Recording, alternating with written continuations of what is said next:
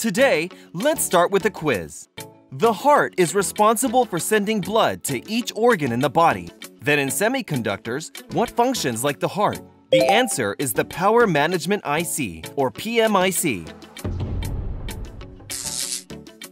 The PMIC manages the power requirements of the different parts of electronic devices, just as how the heart provides blood to our organs. PMICs are essential semiconductors for devices that require power, such as smartphones, smartwatches, wireless earphones, and automotive. Let's take smartphones as an example. There is only one battery in a smartphone. However, the display panels, cameras, and mobile APs all operate at different voltage. Additionally, we want our smartphone battery to last as long as possible. That is the role of the Power Management IC. In a bright room, the screen becomes brighter, and in a dark room, it gets darker. You can check the remaining battery of your Bluetooth earphones through your smartphone. These functions are impossible without the PMIC. Every component in an electronic device has different power requirements. The PMIC converts the voltage from the battery and distributes it to various components. It's very similar to how the heart functions. When you run, your heart sends more blood to your leg muscles. When you study, the heart distributes more blood to your brain.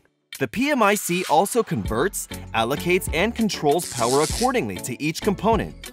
This means that the PMIC manages the battery more efficiently and helps the components to be optimized in any given circumstance. Then, how many PMICs are needed in a smartphone?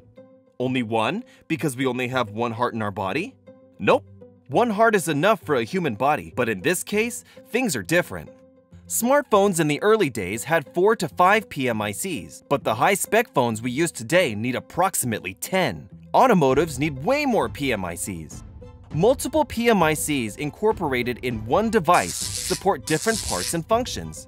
There's a PMIC that manages the power of mobile APs, while there's one that manages the power of the display. There's also one for an image sensor, and one for the power of the memory. As mentioned in our last video, as there are CPU, GPU, NPU, modem, and more in the mobile AP, the PMIC for mobile APs becomes very important. The display is one of the most power-consuming parts of a smartphone.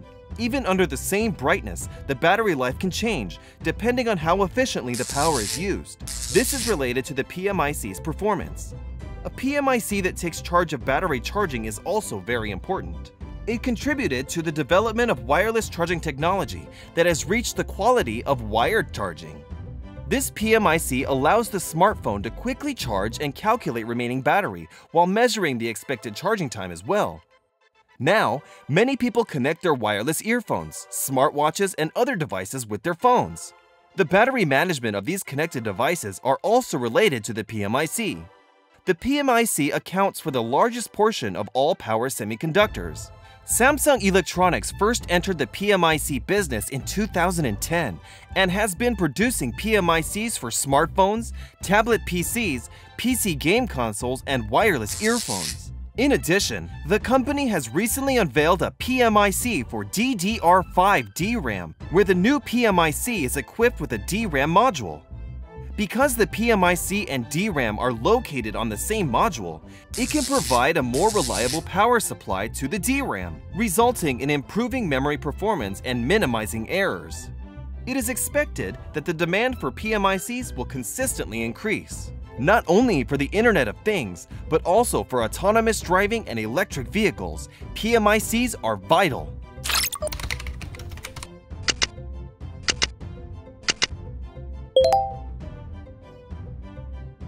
Do you want to learn more about semiconductors?